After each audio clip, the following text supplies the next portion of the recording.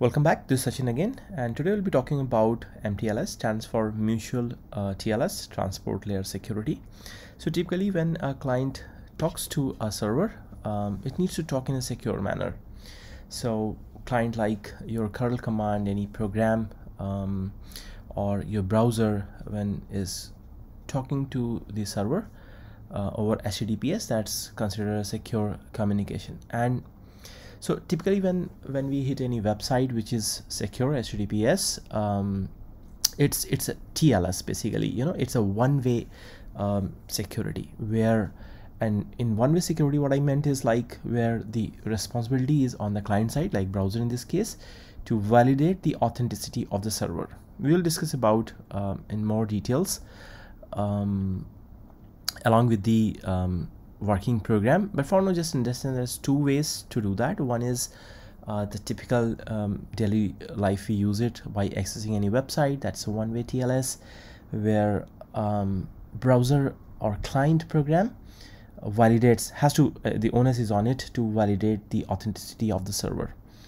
However, MTLS is one step ahead, and here it's both actually validates each other. Not only client who validates the server which is contacting or communicating is the same server which it is claiming it is. In fact, server also does the same thing, whether it's the same client who is accessing to me or not, because they're geographically apart. I mean, they communicate over network, so of course this needs to be validated in an automated fashion. All right, so this is a Medium article which I have published today. I am going to put that link in the description. I highly encourage to basically go into the terminologies and understand the responsibilities of each and every entity, like what is certificate request, what is certificate authority, certificates, what's the use of public-private keys. Honestly, I see many people kind of have like either not very clear or probably they misunderstand everything totally differently when it comes to these things. So please read that. All right, so the first thing we are going to talk about is one-way authentication. So let's see this diagram. So here a client wants to talk to the server. So the very first step, so by the way, as I have already explained, in one way is the client who responsibilities on the client to validate that it's the same server which is claiming to be. Server accepts all requests. Okay. All right, so let's get started. So the very first step in the setup is, let's say you have an application, let's say typically a web application, and you want to set up your application to some URL like https://myserver.com. Based on this, you basically generate private key and CSR. It's a request basically. Okay, so private key never pass the boundary. So basically as a server admin, if you have generated this key, you make sure that this stays within this, doesn't go out, you don't submit it to anywhere. Okay, so this CSR is sent to CA. CA is certificate authority. This could be in this demo what I'm going to do is like I will be using self-signed certificate, so I will also act as all these three parties. I will be CA, I will be client, I will be admin for demo, but in a real use case it should be proper certificate authority like VeriSign or DigiCert or something like that. Okay, once this request is submitted to CA, CA may validate it, and then if everything is fine, they will issue the certificate. This certificate is public. This tells that okay, you are myserver.com. By the way, when you are creating this keys, the one important field is common name, and if you are intending to bring up your service at myserver.com, you have to give the exact common name, and you need to access from the client to this service by using the same common name, because against this common name the certificate has been issued. Anyways, so this is a one-time process. You created a request, you submit to CA, CA will take that request, they will use their own public-private keys and eventually create a certificate. Now based on this information, you bootstrap your server. Now coming to the client side, client will typically try to access the server. The first thing server does is to basically return its certificate, public key. Now how client will get to know that this is the public key of the same server which it is claiming it to be? Because your public key will contain the information like I'm myserver.com. So at this time, client will contact the via internet to certificate authority, and then CA will confirm that okay, yes, this is the same public key or certificate what it is claiming it is. Okay, so at this point, till point number 6, client is sure that okay, this is the guy which it is telling it is, like server in this case. And now the handshake process, like it's already started at this stage. Now the if it's a like typically a web browser, now because they have the public key or certificate from the server, it will generate a session key using this public key. It will encrypt it and send the data to the server. Now nobody can decrypt in between because decryption is done via only private key, and which is within this boundary, I mean which is with the server. So once server gets that, it can decrypt it and then it can get that session key. This session key is a symmetric key.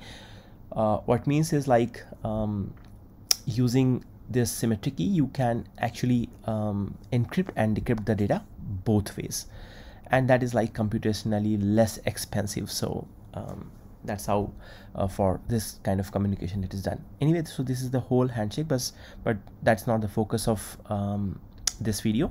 I'm totally going to focus on one way and primarily on the MTLS side. So let's get back to this.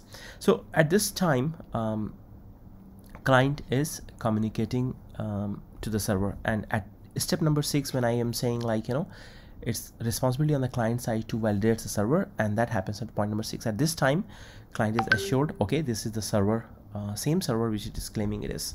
You can see a curl command over here where all right, so now let's go back to the okay, these are typically the commands. It's nothing great. This is basically to create your root key and root cert. Basically it will be used by the CA, consider like they are private to the CA. And now here as a server, you will create a CSR and a server key, basically these two keys.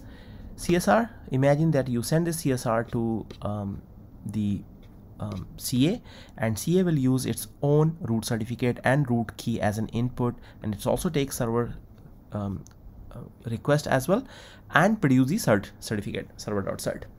This cert is nothing but this particular green key which is sent back to the server. Now taking these two information in, like server will take both its key and the certificate, generates a .p2 file. Using this .p2 file, eventually it will create a my server key store.jks. Basically it will eventually generate a key store.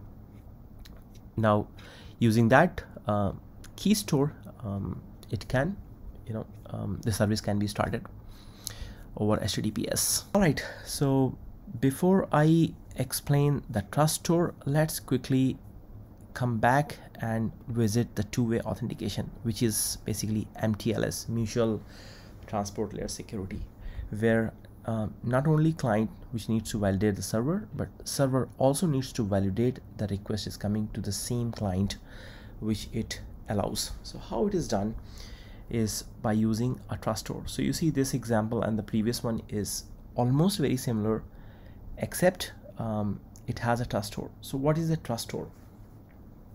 So in key store, if you remember, it has been created from a P12 file, and then P12 file has been created using the certificate and the key. So basically your key store contains your keys and certificate, right? This is for this server.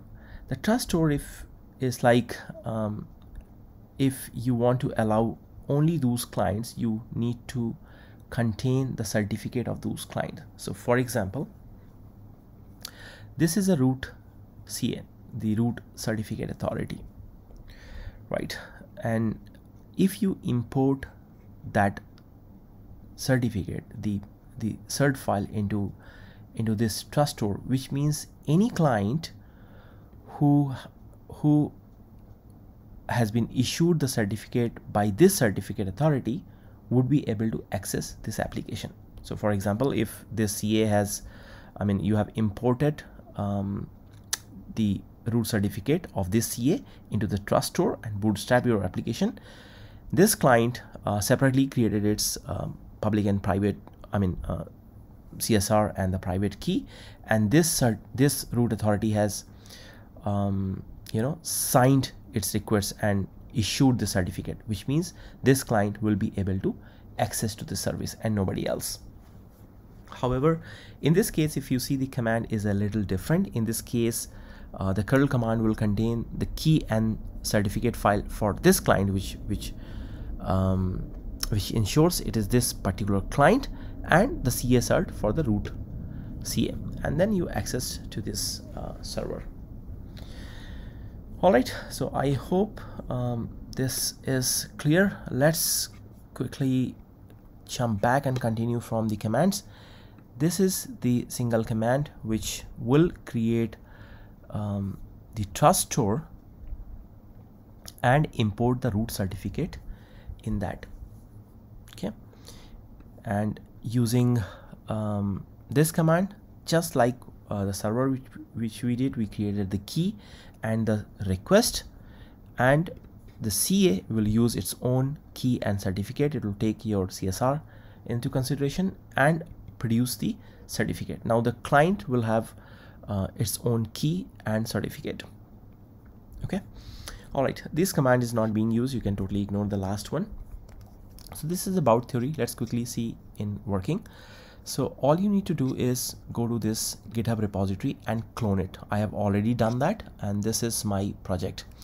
The only thing you need to do here is go to scripts and scripts.sh, change this project path according to the location where you have checked out your code. Like in my case, it is user, Sachin, work, workspace, WS, and TLS demo. All right, now you see under resources, it's only application.yaml file, but what I'm gonna plan to do is to execute all these commands which we have just discussed and eventually create a key store and trust store, primarily named as my server key store and my server trust store, and their password, every password I have given is 123456778 for simplicity. To start with, only for one way, I am commenting out the line number 12. Client auth, basically it tells that client also needs to authenticate. All right, so let's get started. The certificate. So let's go to the scripts. Once you have changed this project directory to the one where you have checked out your code, all you need to do is just Control A, Control C, because all these commands are already here, and they will echo everything inside and eventually create everything whatever we have discussed over here. If you want, you can change your root certificate authority common name or server common name or client common name, but even if you don't change it, this demo will still work. Okay, so let's copy the content, go to your terminal and then paste it. Come back and you see there is a work and search directory. Even if you have not created it, that's fine. This script will internally create that. If you see the line number 15, this will create that directory, so don't worry about if it is not there. Right now it is empty and there is nothing inside the source main resources folder except application.yaml file which we have just seen it. Enter. So now you see every information is pre-filled, and eventually if you see this particular line, I hope everything is successful, and you come back here and you see everything whatever we discussed has been created. But the thing which we will be using is your key store and trust store, and this script eventually will copy into your source main resources folder, so you have to do absolutely nothing. Your files are already copied over here. Now just make sure that client auth is commented out, which means we are implementing the first part, the one-way side of it. That's it. Now just go to your terminal. Okay, vn clean is playing boot run. Perfect. So meanwhile it is running, as I told that all the certificates have been generated using the common name, and probably in document you see it is myserver.com, but in this script and everywhere I'm using, which I've changed it later, is api-server.skshukla.com. so that's fine. That matches with everything, and this key alias over here. And all you need to do is, let me clear my screen. your host file, you need to make an entry, so that, because this, remember, this certificate is being issued under this common name, so you need to access this service using this name only. You cannot use localhost or anything else. Now, all right, so which means if I say ping this, it totally resolves that name. Perfect. So all I'm gonna do here is just go down, okay, and find these commands. So this should result into an error, because a client has no way to validate whether it's the right server or not, until and unless you say, okay, I don't care, I just want to ignore it and use a -k, which is insecure option, so client does not want to validate it. And then okay, let me type this called -k -x get /API .com 8443. Perfect. So I'm getting the response. But how in a legitimate way you can make a call to the server so that client is confirmed, like that yes, I have validated that. So I'm just ignoring -k option and again printing out everything. But this case, as long as you provide a CA cert option, which means client trust this certificate. In this case, once the response comes from server, which is also being issued by the same certificate authority, like self-signed certificate in my case, it will not complain. So all I'm gonna do here is, in fact, let me go to first that directory. Okay, and this is the directory where all my certs are there. Perfect. So this is my root ca.cert file. Perfect. So all I'm gonna do here is copy paste -ca cert and then root cert. Let's clear my screen and press enter. And now I see even without -k option, I have got the response. If I just remove it, it will start complaining again. Anyway, so that completes everything about one-way authentication. All right. So now let's go to the two-way. The good news is, like, this whole project is also creating the trust store, which is not needed on case 1, but it doesn't harm if trust store is already there, as long as you disable this property. Now all I'm going to do here is to enable that property and restart the application. Rest all, everything was already there. It had a trust store, it has all the password, all the properties set over here. Now what happens in this case?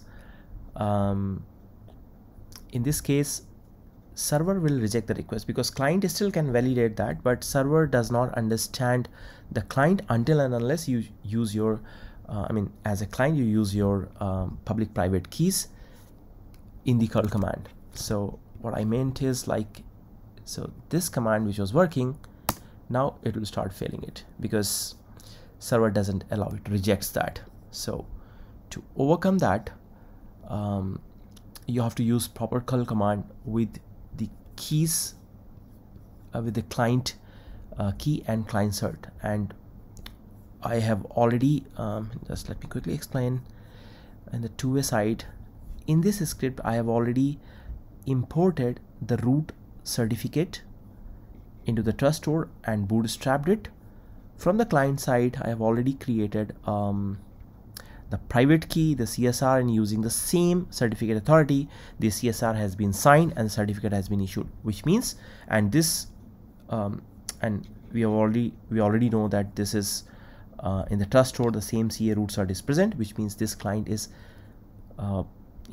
is allowed to call the server. But all it needs to do is prove that it is the same client, and for that it needs to use in the curl command its own key and cert. So let's do that.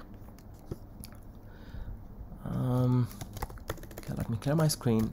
curl-x get tps://api.com 8443 -key and then root ca.key, okay, -cert root ca.crt and --ca cert root ca dot certified. It's not, my bad, sorry, it's not root. Client has to give its own keys, not, I mean, in this case client needs to prove what he is, so the key then cert will be for the client, my bad.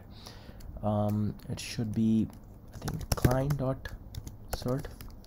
Let me quickly check the name. Yes, client dot cert and client dot key. Okay, passphrase also, and as I said, like everywhere I use the same pass 67. By the way, this is the passcode of the client key. Okay, and I see that we can get the response. In fact, if you do not want to pass the passcode, I can 1 2 3 4 5 6 7 8. Perfect. So this is a pure MTLS where both client and server are authenticating to each other, and then only the response is coming back. I hope you have enjoyed this video. Please go through this document in Medium, and in fact this is a part 2 of it. I don't have a video as of now. I'm not sure if I will be creating it, but this tells us that how you can use Amazon API Gateway to securely communicate your Spring Boot application deployed in EC2 instance. So all right, hope you have enjoyed and liked this video, and if it is that the case, please like and share it with your friends. Keep learning. Thank you.